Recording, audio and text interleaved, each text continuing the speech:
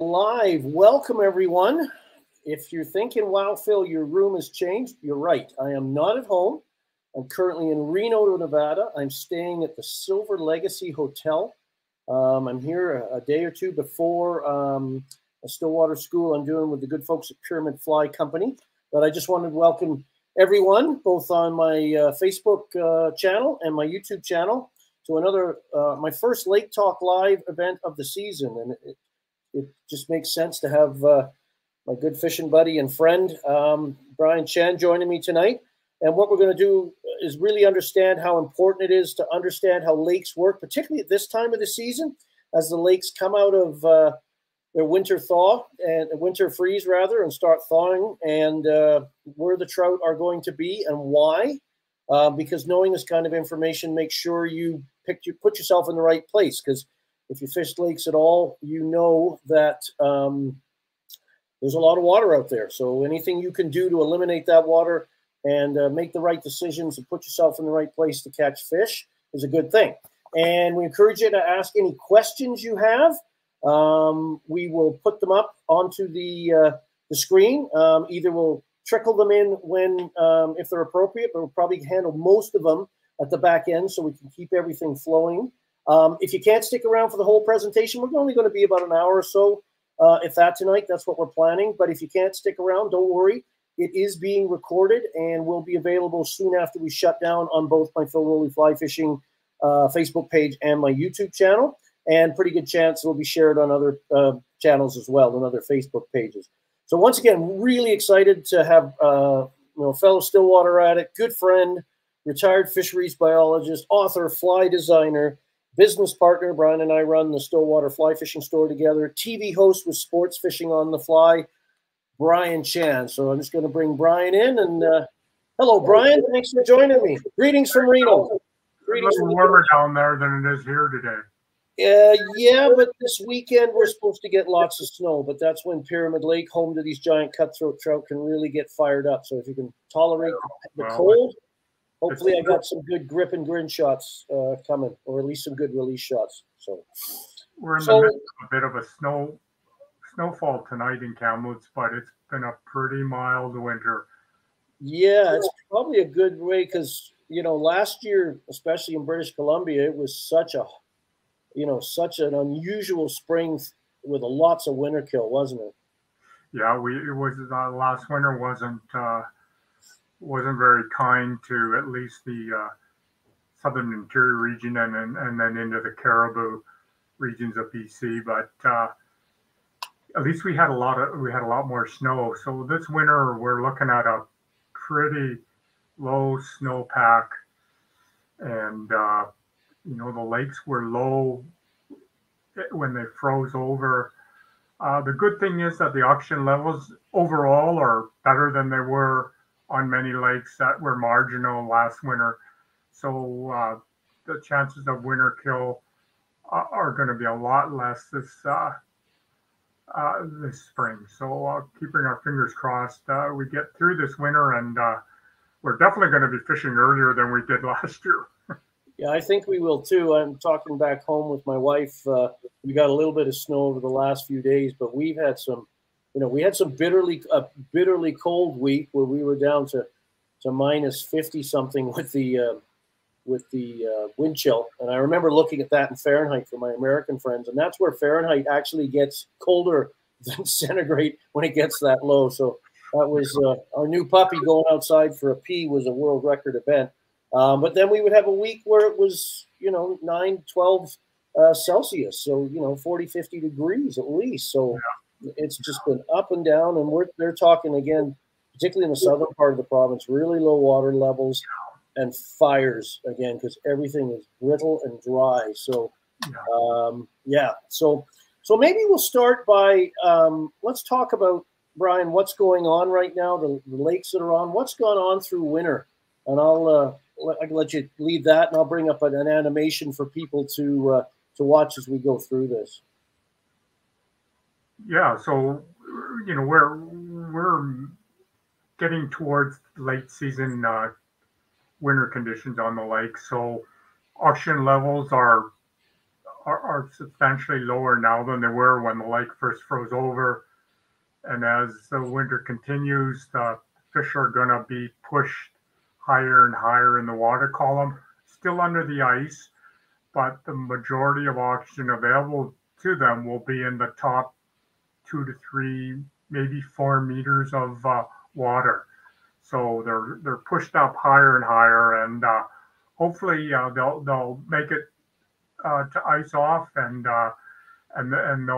they'll be alive, and it looks like the majority of the lakes are going to make it this winter, thankfully. But it's a little touch and go. This is kind of the tricky time of year. In one sense, we want to get winter over with and get those ice peeled off early. But in another sense, we need more snow, and that means it's got to stay cold. So it's a bit of a trade-off situation right now. Hopefully, we are going to get a bit more snow. But on the other hand, it would be nice if the lakes did come off a bit earlier. There's certainly far less ice on the lakes this winter right now. So this day, so the same day last year, there was 17 inches of ice on Stump Lake between Merritt and Kamloops. And yesterday, there's maybe 6 inches. Wow. It's good ice, but that's a big difference. Yeah, it's a huge difference. So, yeah. Brian, maybe with the graphic here, we can run through again for those people that aren't familiar with what goes on under the ice on those lakes that ice over, the whole stratification, and what winter kill actually is, because some people may not be familiar with it and why it's, again, the impact of last year really brought it home to everyone. Yeah, so when you look at this diagram here, if it was just when the lake freezes over, typically there's oxygen throughout the entire water column, top to bottom, even in the deeper depths. So the fish can be found anywhere throughout the water column.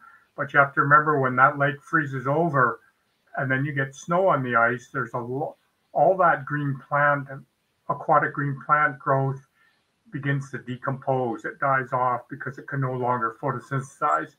And that decomposition process strips oxygen out of the water. And it works, so the oxygen levels decrease from the deepest part of the lake, slowly pushing up through the water column as winter progresses.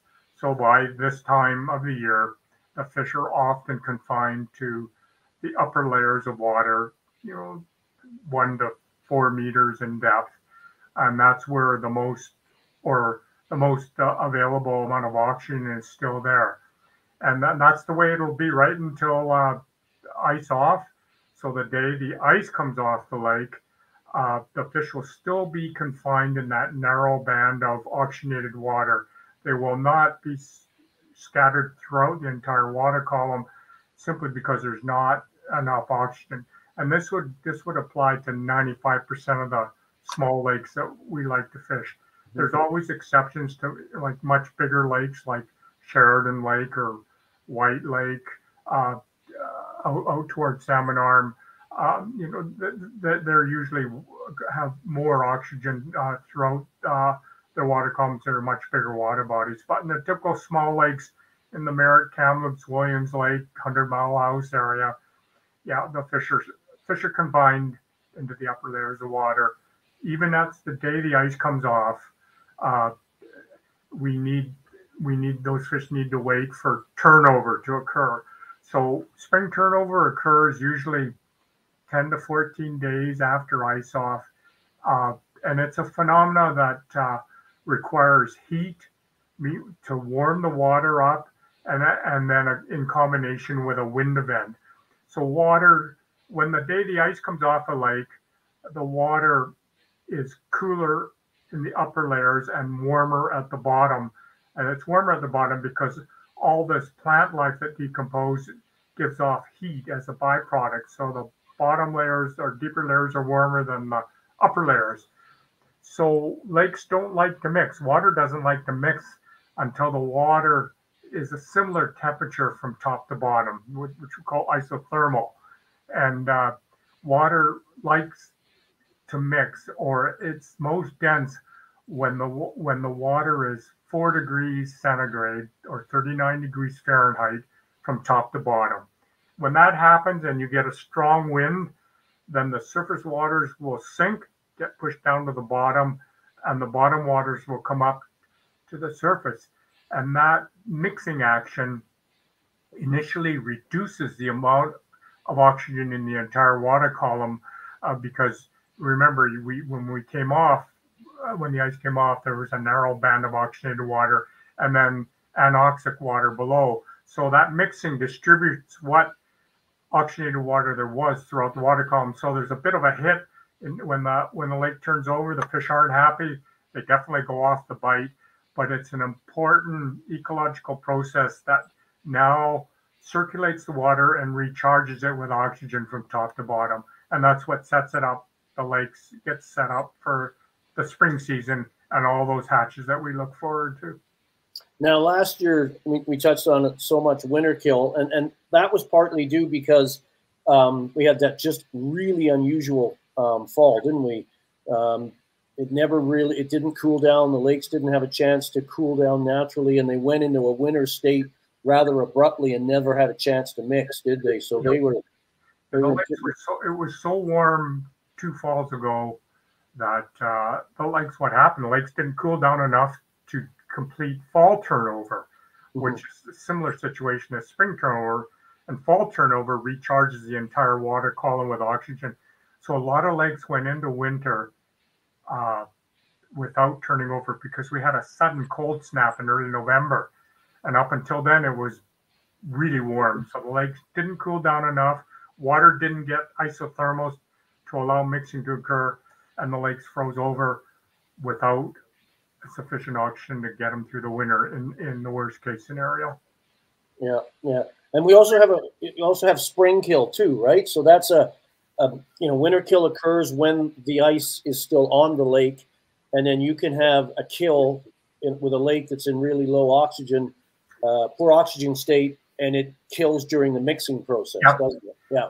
So that spring turnover, remember, it's distributing that minimum amount of oxygen throughout the entire water column, and if it's not enough, the fish will die, and that's what we call a spring kill. So what happens? The fish made it through the winter in that narrow band of oxygen water. The ice comes off.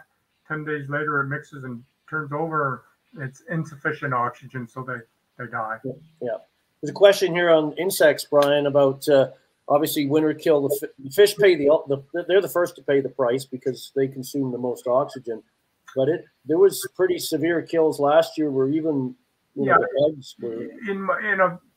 So most winters, those insects require such minute amounts of oxygen compared to vertebrates, like fish. But it's often a combination of extremely low oxygen, and then there's methane and hydrogen sulfide gas that are byproducts of anaerobic decomposition, and the 3 of those components collectively can induce kills to we see shrimp, scuds getting hit. You see dragonflies. Leeches are pretty resilient. Bayflies are a little sensitive, and obviously chironomids survive because they're still in the larval stage, and they have that ability to live in almost oxygen, minimally oxygenated water, hence the bloodworm. Yeah.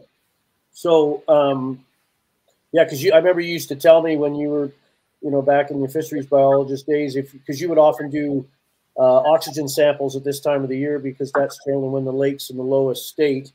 And if scuds came billowing out of the hole you drug, that was not usually a good sign because they were all gathered up near the surface trying to get what available oxygen was left. Yeah, absolutely. So Jason's got a question here. What happens if it warms up too quickly? Does this affect the hatches later on? So everything in lakes is driven by water temperature. So if we get an early spring and then a hot spring months, then yes, you'll get you potentially can get earlier chironomid hatches, which will then mean earlier mayfly hatches, and then it'll carry on down the line. But overall, we might get you get a really warm spell, and then it cools down. So it kind of, Mother Nature has a way of trying to keep the train on the tracks and on schedule. But yeah, an unseasonably warm spring right after ice off can stimulate rapid development of chironomid during the pupation stage, and you'll get chironomid hatches hatching much sooner than normal. Yeah, it kind of advances everything, doesn't it? Right. So yeah. So there's a question here. If somebody up in the Kamloops area, well, that wasn't the question. I'll come back to that later. Sorry about that. Popped up. Just concerned about the low water levels. Like Shuswap looks apparently really low. Yeah, I know where. Yeah, I saw a picture of the Salmon Arm foreshore. Oh my gosh, it looks like a minus tide, and you could be out digging clams. It was so low. It was really low. So we, as I mentioned earlier, we've got a lot of lakes went into winter low, low water levels. So the problem is, because we don't have a really good snowpack, we're not going to fill these lakes with runoff from snowmelt. So that means we're gonna have lower water to start the year off. You have to consider evaporation coming off the lake naturally. You have to consider if the lake is an irrigation impoundment, water's still going to get pulled off. And if it's a hot summer, it just exacerbates the situation where we've got really low water levels, which could potentially make the littoral zone, the shallow water zone, not as hospitable to trout survival, all summer long, and they may get kicked off there because the water's simply too warm and not carrying sufficient oxygen for them to stay on there and feed all day long. They may only be able to get onto those shoals in the nighttime during those hot summer months. So, yeah, we're not. It's good because it's not a perfect situation, because with low water, going into spring with low water, and we have a hot summer, it sets us up for summer kill. Yeah. And like I say, in my province, it's no different. And I've heard, talking to friends and colleagues down in the States too, that they're facing similar situations in the West. So anyway, let's, we're still going to get to go out there. Let's talk about some of the tactics then. So right after ice off, 10 days, the lake's still stratified. It hasn't mixed. What's the plan? Where are we going and why? Those first few days, first week after ice off, prior to any turnover, the fish are going to be in shallow water. And there is no substitute for taking the time once you get on the lake just to putt around and look for moving fish in shallow water. You see one, see two, see three, you're gone. Yeah. And they're typically going to be, they'll be in groups, concentrated in small groups. They won't be scattered everywhere. They'll be localized, and then you can find a group of fish and work over them. And then you might spook them out of there, because you might only be fishing 5 feet of water, might be fishing 3.5 feet of water. And so you've got to be prepared to move, to look for other groups of fish.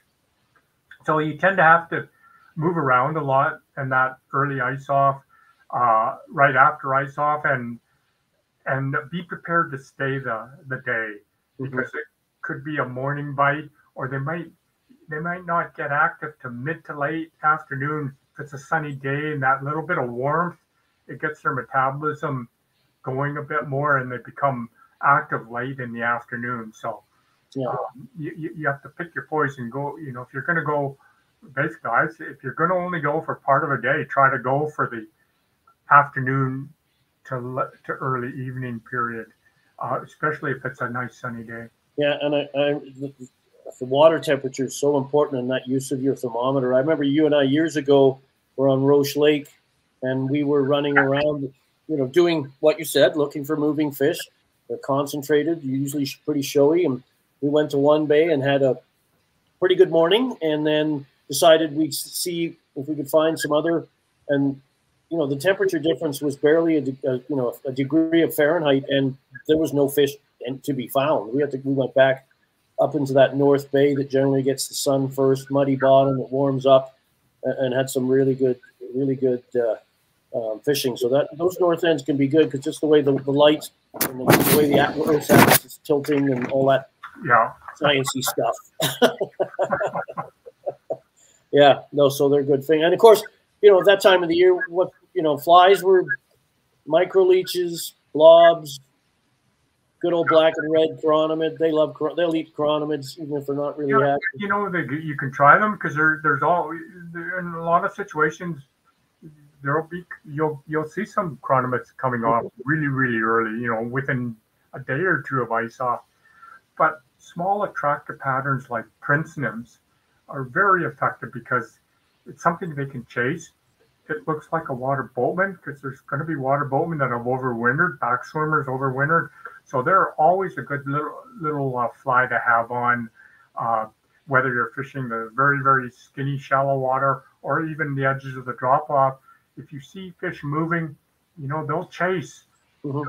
Fish they've had a long winter, they're hungry, and Prince Nymph is always one of my go-to patterns that I saw. Yeah, that's a good fly. If you go to Argentina too, that's a good fly. Bring those along there too. Yeah, it's funny. I had a friend who used to fish a lot of ice off in the Sierras in California, and black patterns were one of his favorite because he felt that a lot of the dark insects they would get moving a little quicker because they would absorb the sun's energy a little more efficiently than a light-bodied insect and would be more active, so fish would see them. So it seems plausible. Okay. So, and you also, the other thing too, we both run into is you'll often get those really warm days, unseasonably warm, and you'll get boatmen and backswimmers going too, which is something people normally associate with fall rather, but you can have some pretty good. I've had some pretty good backswimmer and boatman. Absolutely, and they're going to tell you they're act because they're going to fly. Yeah, they're going to be flying around and plopping back in the water. Yeah, so you just, you got to be prepared to fish. Leeches, attractive patterns like vampire leeches, a deadly leech, it's all the time, but at ice off, and then black peacock, dubbing type leech bodies. They were good. Maroon is always a good pattern. So, but you gotta cover some water and look for fish. This is a good question for you and I, and especially you, as you're in therapy for your blob addiction. But can you fish blobs in early spring? Jason's friends trying to make him a blob convert, and Jason, you should just relent and convert. No, Jason, you definitely need some blobs in your fly boxes. That's plural, blobs. different color combinations. They're good right from the get-go. The zooplankton are readily available all winter long, and the trout will eat them right the day the ice comes off. Yeah, in my waters, I'm allowed to fish multiple flies. Every time we get together, I like to tease you about that, Brian. And a micro leech with a blob above it is a pretty deadly combination. It would be a deadly combination. And that blob, for those of you who are out there who are allowed to fish multiple flies, that blob is such. Not only does it suggest zooplankton, but it's also, it's big, it's bright, it attracts fish in. They'll come in to investigate that blob, and maybe they don't eat it, but then they look down or look around and see those other flies in the neighborhood, and they'll take one. So that's one of the benefits of a dropper is it's not about. In fact, it's the last thing you want is catching two fish at once, and it doesn't happen all that often. But that other fly, like a blob, can really attract fish in and pull them in from a distance that normally wouldn't see a smaller fly, because it blends in better with the surroundings. So.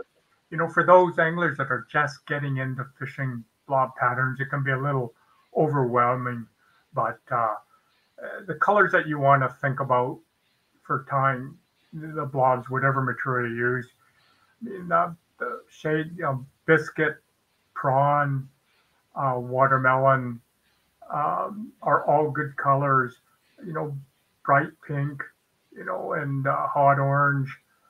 and chartreuse green Yeah. are all good colors. Sometimes one color is better than the other, but you want a selection of colors.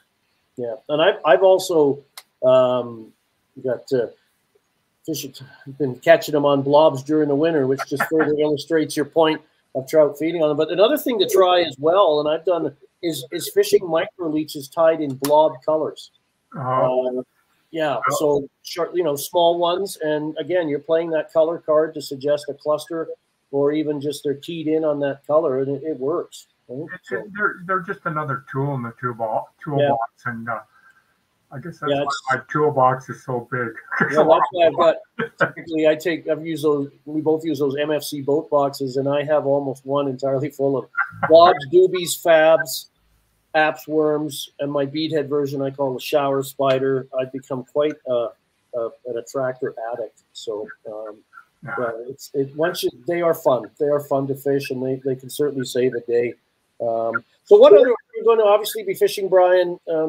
Slowly in these conditions, for the most part. So floating lines, indicators, or hovers, maybe clear intermediates, because it's all shallow and fishing slow, isn't it?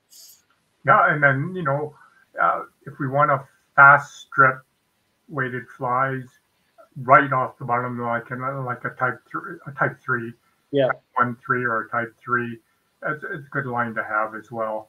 Yeah. But again, most of our fishing is going to be in shallow water. So those floating lines, midge tip, emerger tip lines, or floating lines, naked floating lines with indicator setups.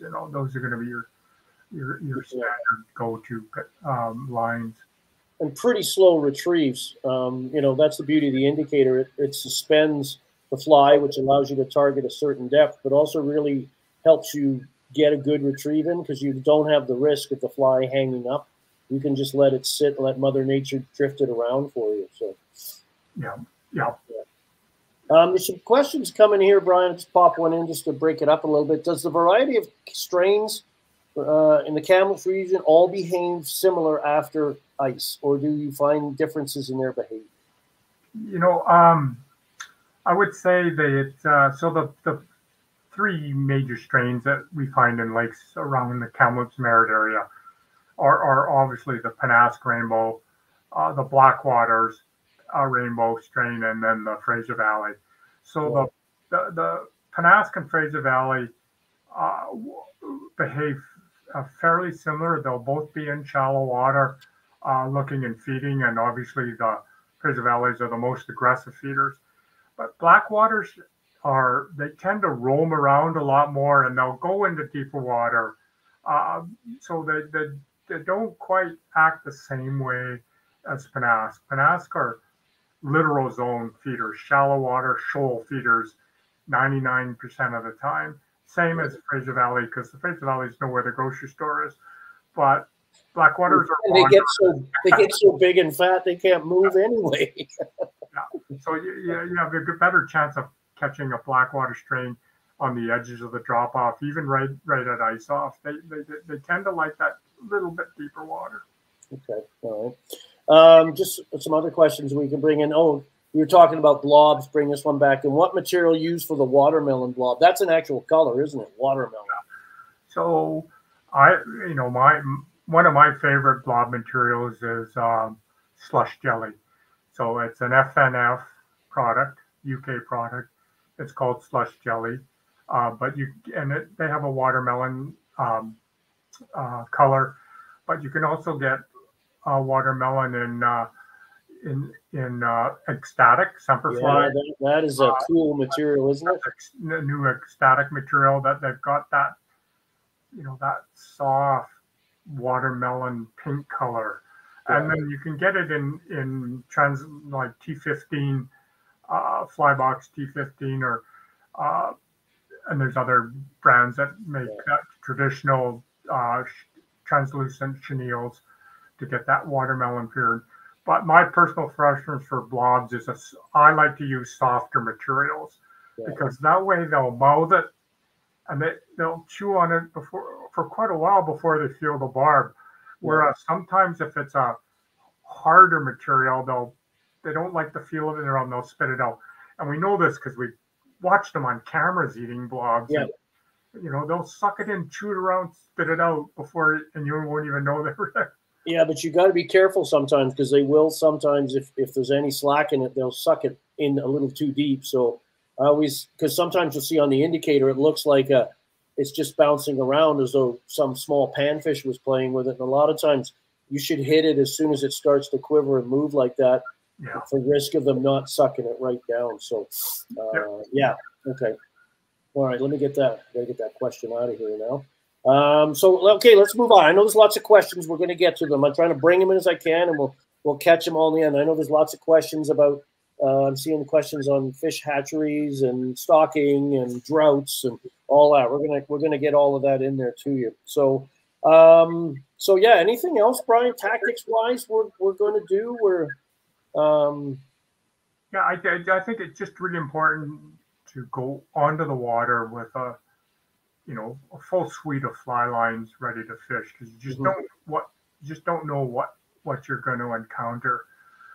Because remember, it's typically a non-hatch situation, so you just don't know what to expect.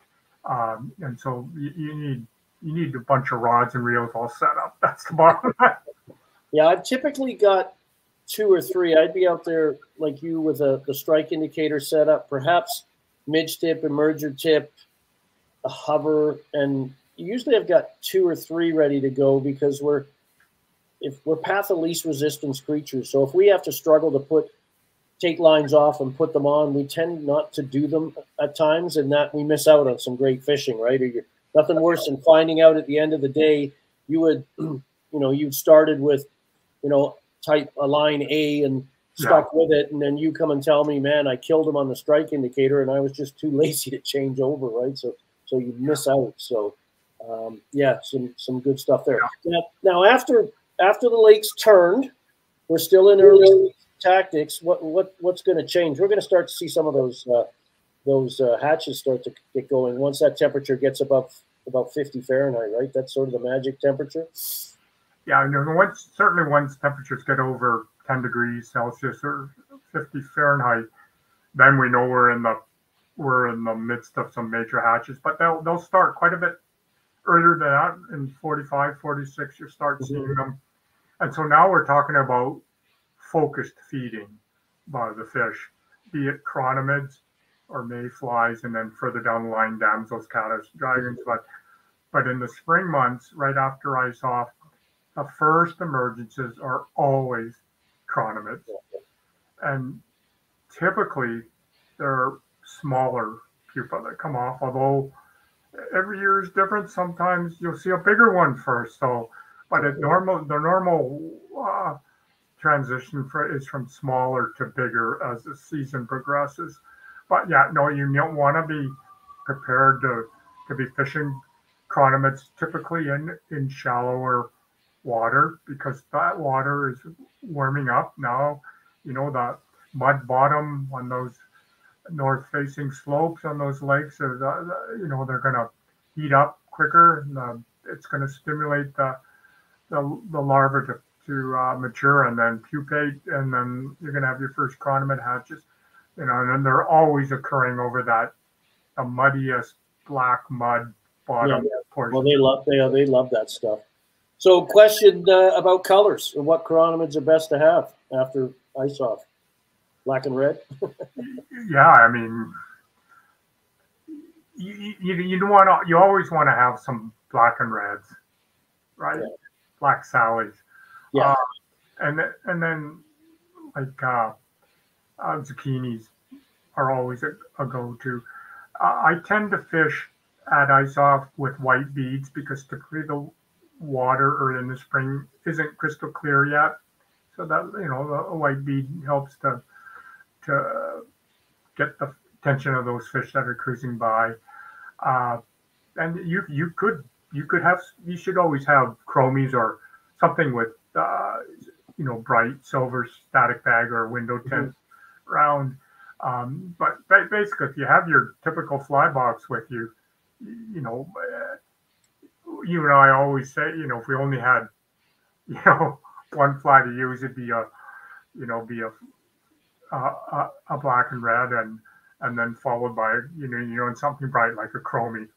Yeah, and we've been playing around with other, attractor chironomids have become more important in recent years, where we're fishing, flies, thanks to people like John Kent with some of his creations, using, those bright mylars and for ribbing, white beads, just they stick out in the crowd. But we're also going the other way too. We started last year more earnest using those really dull pupa, right? That are, very somber colors and not real flashy. And yeah, no, I think one tip we could give our audience is, don't be afraid to fish dull patterns. Yeah.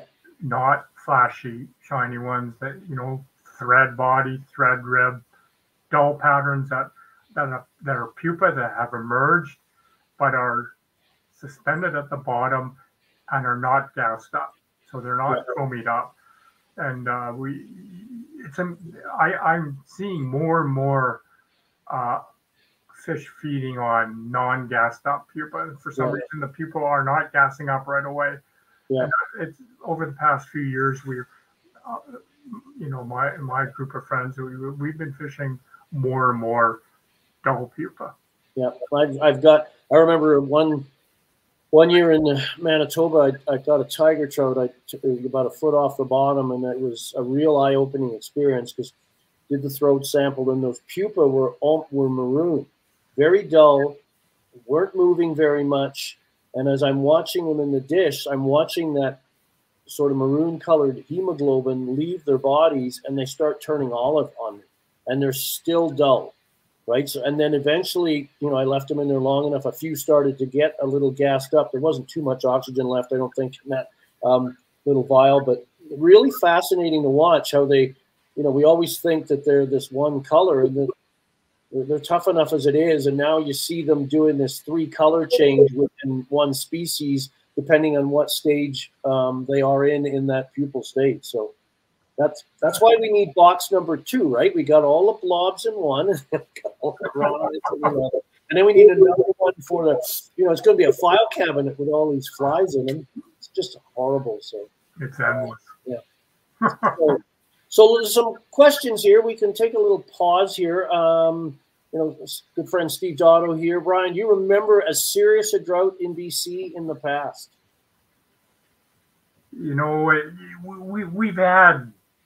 We've had dry years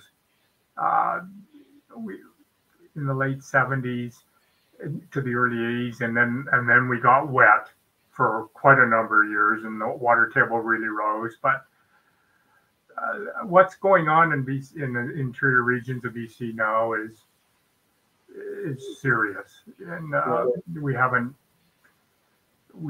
seen it water levels like this as low as they are, especially I'm just shocked at what the South Thompson drainage is, how low the rivers are and the big lakes. So, these are all filled by, snow melt in river systems, and not a lot of snow, a lot of snow. No, like I said in the opening, we're facing the same thing where I am in Alberta. They're already seriously worried about forest fires because we have, to the east side of the province, so much grass. They're like potato chips, and all it takes is one errant cigarette or early season lightning strike or some kind of fire starter, and it's going to go, right? And I'm worried about our lakes as well, and it doesn't look like it's going to end anytime soon.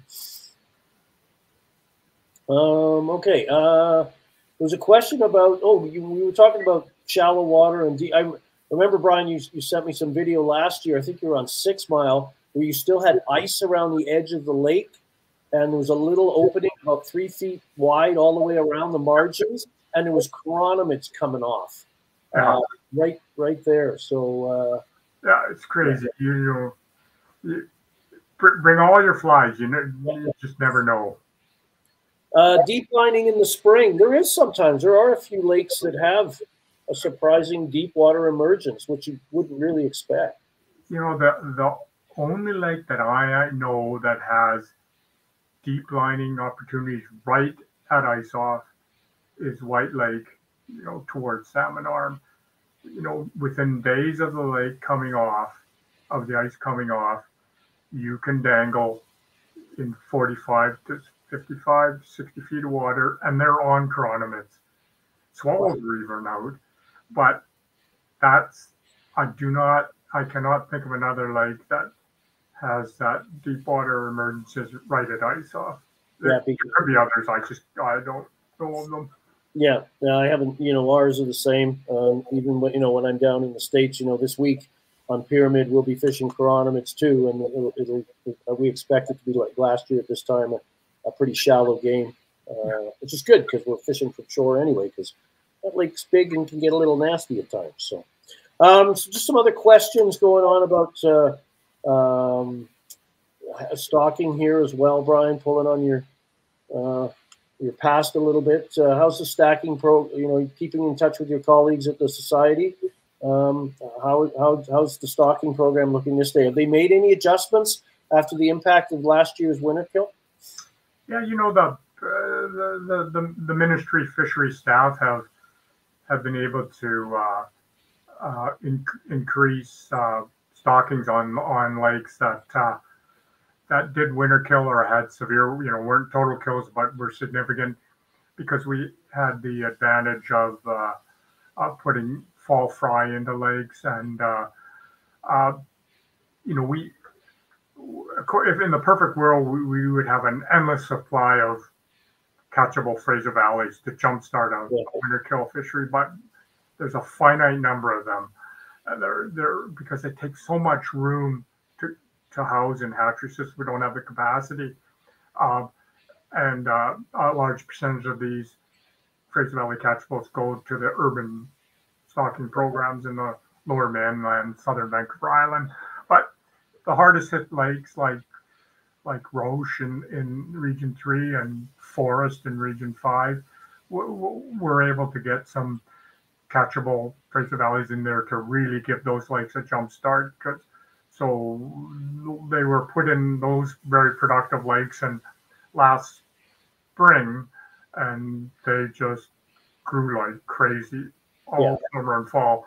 So, fingers crossed, those lakes that had partial or complete kills last winter make it this winter, because they'll be well on their way to providing some great fishing. Now, I'm sure if they're killed and that insect population, the invertebrate population didn't suffer as much, those bugs and other invertebrates have some free time to swim around carelessly and not worry about getting chomped. And then they put in those Fraser Valleys and others, and they just graze the heck out of them. So, good question here about how fast do stock fish and just fish in general, rainbows and brookies, grow after a winter kill. So in the Thompson-Nicola and the Caribou regions, Okanagan regions, East Kootenay regions, very nutrient-rich water. So a catchable size Fraser Valley, which is 7 to 8.5, 9 inches in length, stocked in May, can easily be over 3 pounds by fall. Panax don't grow quite as fast as Fraser Valleys, but Panax stocked in May into a lake that winter killed the previous winter. By October, in a productive lake in the interior will be 12 to 14 inches in length and decent girth. But it's the following spring, make it this winter, and now they're 2 years and a bit old. That's when they'll really start to shine. Yeah. Because it's also a function of how much food, the biomass they've got to eat, right? So yeah. Just going to see if there's any more of that, and then we can just coming through. Oh, the question about kokanees. Sorry, I know you like those from your forays on the ice and playing with your new.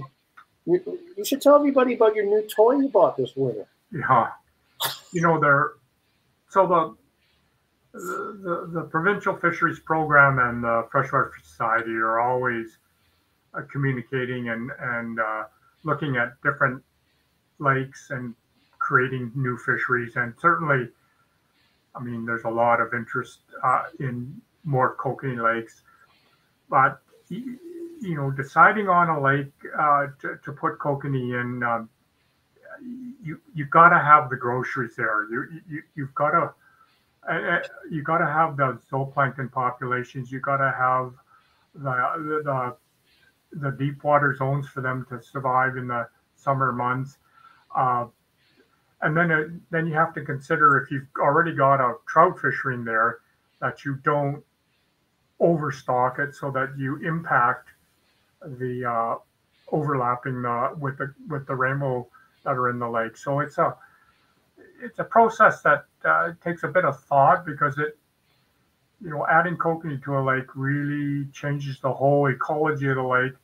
And the candidate lake has to tick off the right boxes before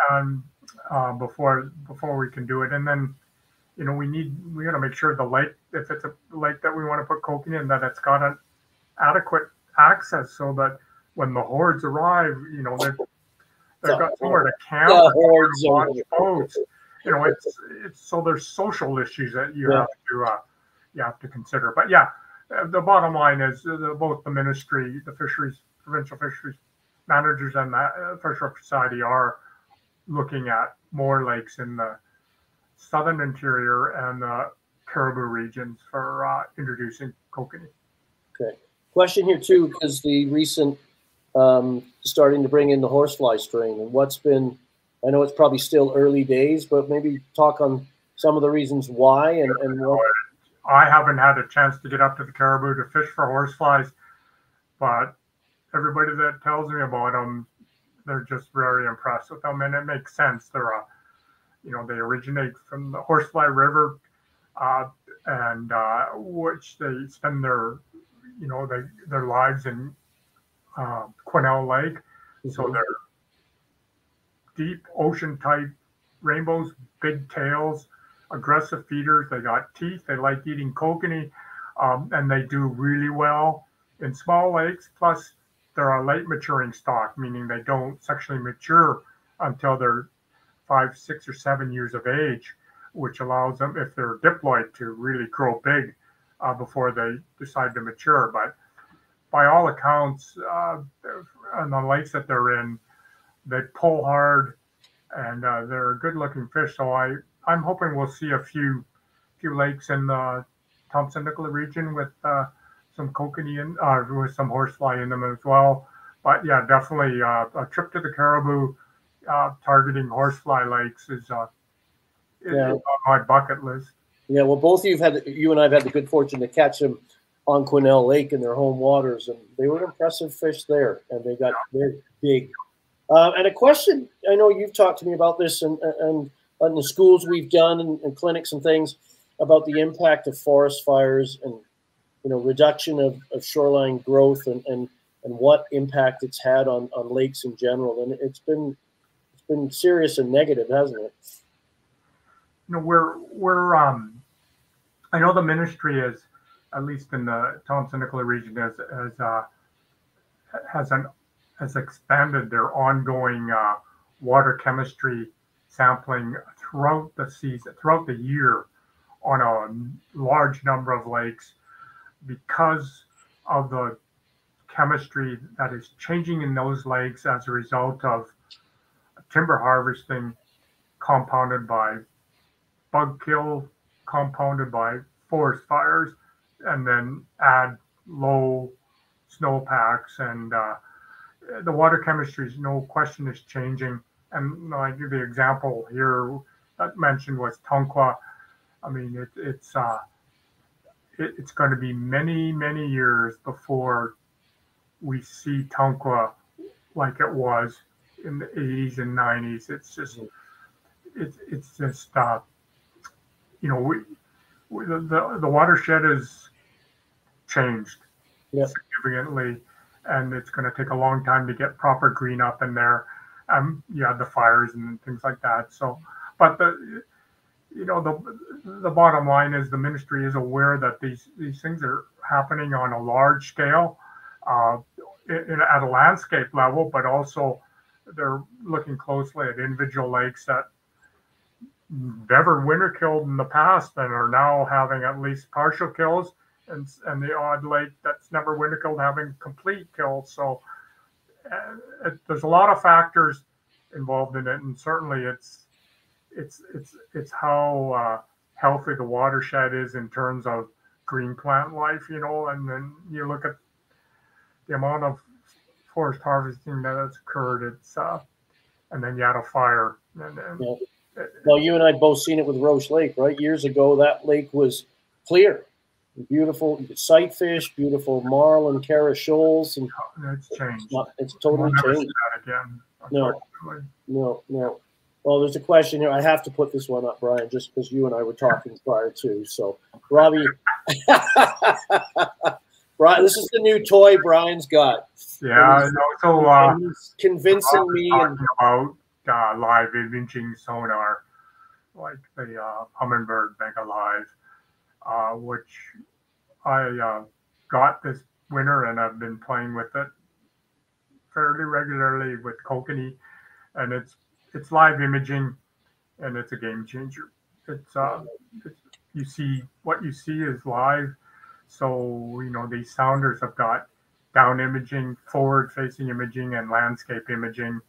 And so it's a toy, but it's a toy that will allow you to learn so much about fish behavior and movement patterns. You still got to figure out how to catch them. Yeah, I think some people think some of this stuff, and while it certainly helps, it's a tool, and you've got to learn how to use it and know when to use it and how to interpret what it's telling you. It just doesn't make, you know, fish swim to the boat and sit underneath and wait to be picked off one by one. There's a little bit more to it than that. So, absolutely. So yeah, I think I'll be joining you in that soon. So, and the question about, because we're going to talk about chironomids a little bit more as we finish out our presentation tonight. But what's the biggest midge adults you've seen? Well, we get those bombers, don't we, in the summer months?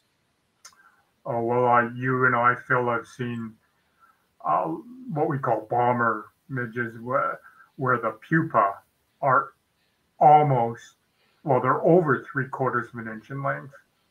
Yeah. So the adults are close to, they're not quite as big, but they're close to 3/4 of an inch in length, and that not in just one lake, in lots of lakes. So they're big. I mean, they're bigger than anything you'd see in any of the Western states. I'm sure you spend time down there. Generally it seems to be, you know, lower latitude, and I think one of the reasons maybe, and especially with lakes that don't freeze over, those hatch cycles just keep going and going and going. So that species in there doesn't get the long growth period in the larval stage like we see in a lot of our lakes that gets ice on. They just can't hatch. So species have evolved to live longer life cycles in those conditions, and they spend longer in that larval stage, and they eat and they get bigger. So, some good questions here. We'll take a side. We'll come back to chironomids in a second. Oh. Any favorite shiner patterns? That's yours, Phil, because you fish them. Yeah, there's some fun patterns. My first book, I had a shiner pattern. I've always been a fan of the zonker type flies, with the micro pine squirrel and the micro mink. They swim so well. Little clousers, marabou based minnows. There's an English pattern I've been playing with too. It'll be in my next BC Outdoors column I'm working on, called the snake. That's a pretty neat looking impression. And most of the times when those fish get on that bait fish, they get a little crazy. And as long as I had some really good fun this past fall in Manitoba fishing suspender minkies or popper fries, where you literally take a booby foam and tie it sticking off the front of the fly like a big, and this makes the fly ride just underneath the surface, and you strip it, and it's the takes are either this big wall of water coming up behind the fly, or like a white shark taking a seal, just this explosion. It's pretty scary. There's tons of good so many good bait fish patterns out nowadays, you know, for freshwater and for salt that can easily be adapted to the size and color. Good friend Cheech from Fly Fish Food, he's got his baby fat minnow, another favorite one of mine. Just tie it in shiner colors, and that's a good fly, that baby fat minnow. I do like that. Tactics for lakes that don't freeze, Brian. So, you know, I remember on the coast, our lakes didn't freeze when I lived there, and I know down the, you know, Oregon, Washington as well, a lot of those lower elevation lakes never seem to freeze, and they don't get stratified like we talked about in the beginning with the impact of the ice and thermal stratification. Yeah. You know, those lakes, those coastal lakes or lakes that don't freeze, you know, you have to think that the zooplankton population is always readily available for fish to feed on. And I would think you could do quite well with blobs. Yeah. Yeah, we used to fish deeper. And I know in England, their lakes don't ice over, and they tend to fish their winter fisheries. The fish move off into the deep water like they do in ours, and they stay there. And then as the shallows warm and the insect growth going, then they migrate back in to feed. But they don't get stuck into the shallows like we experience with our lakes that get ice on. So, yeah. Well, you know, we've had lots of questions about chironomids like this one. What's more important, size versus color? Maybe we should tell them that we've got an upcoming online school again, where last year, Brian and I ran for the first time online Conquering Chironomids Masterclass that, you know, thankfully was quite well received. And we've had lots of demand to do it again, so we are. It starts in March. It's our Conquering Chironomids Masterclass, 11 live sessions. So it's sessions like this. We do it through Zoom. Brian and I are doing our seminars and tying flies on camera and all that stuff, and interacting live with everybody. The sessions are about an hour and a half minimum, and we go through everything from life cycle, equipment, strike indicator presentations, the naked techniques, sinking line presentation, bleeder setups, including dropper setups I like to use for those of us that can fish multiple flies. We've got, you know, the fly tying sessions. We provide the pattern recipes, all of that stuff. So, you know, at the risk of shameless self-promotion, hey, Brian, if you know, you and I both love fishing chironomids so much and really enjoy when others fall in love with it too. So certainly something people can take advantage of. So to sign up, I see a question already from Andrew. Thank you. If you go to mine and Brian's online Stillwater Fly Fishing Store, which is stillwaterflyfishingstore.com, we'll get that running back there. You go to the online learning section. You'll see it listed there along with the course I'm doing with Rick Hafley as well, if you want to up your game in regards to aquatic entomology, both rivers and lakes. We provide all of that stuff. We even give a discount code for our online store as well. It starts on March 18th, 2024. That's a Monday, I believe. We're doing it Mondays and Wednesdays until the 11 sessions are done in early April. And again, they're all recorded. So if you can't make it, don't worry. You get access, lifetime access to the recording. So you can watch it over and over and over again. So if anybody is interested in that, I'll also have that in the comments section as well. And you'll see some other advertising. And if you're on my mailing list, you're going to get information about this as well. So, Brian, I don't know if you want to add anything else to that. No, it's if you want to improve your chironomid fishing skills, it's as detailed as you're ever going to get, and you will become a better Stillwater chironomid addict. And you know, so the question that Jerry had just asked of, you know, what's more important, color or size, you know, that's the type of stuff we talk about in it. And you know, it's, you know, what do you do? It's a balancing act, but certainly you want to have the fly the right size, but then you need a throat pump sample to refine color. Yeah, so it's a bit of both. Yeah. And Stuart from Scotland, absolutely. We had people on our last class from all over North America, and I think we might have even had some from Australia and New Zealand, I think. So they all start at, the classes start at 7 p.m. Pacific on those nights. So Stuart, you're about 7 hours ahead. So it's about 2 in the morning. So, but you will have access to those recordings. So if you want to get up early, I know I'm getting up early a lot these days to watch Premier League soccer. So yeah, the other way around. So, yeah, and I guess we'll finish up. I just saw one last question, and it's interesting about 2 questions here about fertilization that's going on in some of the coastal lakes. So. No, I think, well, you're going to get the answer by contacting the provincial fisheries program for the lower mainland region.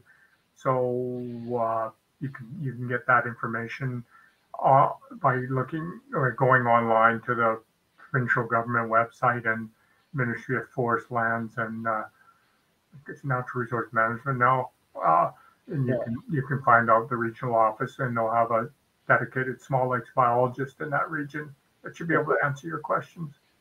And Steve has corrected me; it's 8 hours ahead. He's right. I'm in the Pacific time zone right now. It's 8 hours. I'm used to where I am in the Mountain time zone. It's always 7. So whatever time zone you're in. So anyway, I hope. Oh, okay. One last question.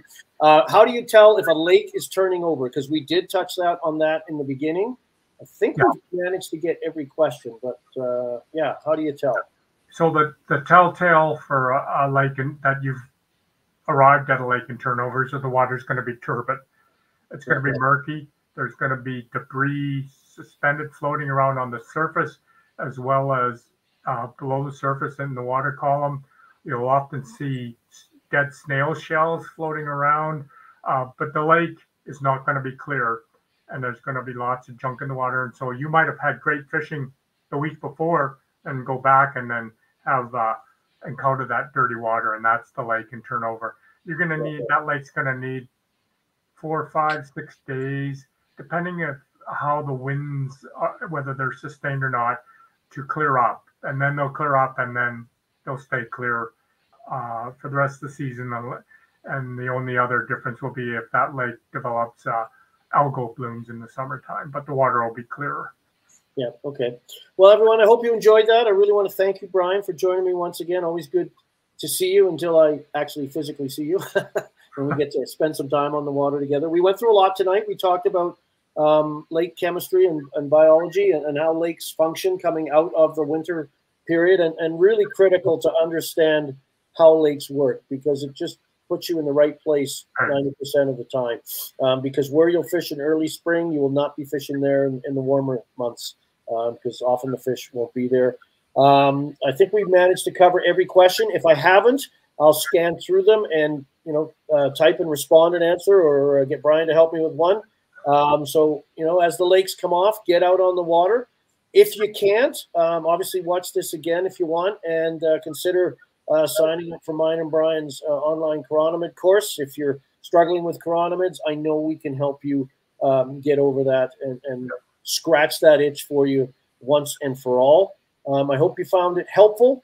And again, this will be recorded. So go to my YouTube channel or my Rowley Fly Fishing Facebook page. It will be there as well, and we'll try and share it around to a few others. Brian can share it on his Facebook page too. And we're look forward to seeing you on future events, not only lake talks like this, but tying nights. Maybe Brian will get you up one night and we'll tie some chironomids. We're going to be on the water before we know it. I got to get busy. Well, I'm going on the water tomorrow. All right, everyone. Have a great night, and thanks for joining us. I hope you enjoyed it. You bet.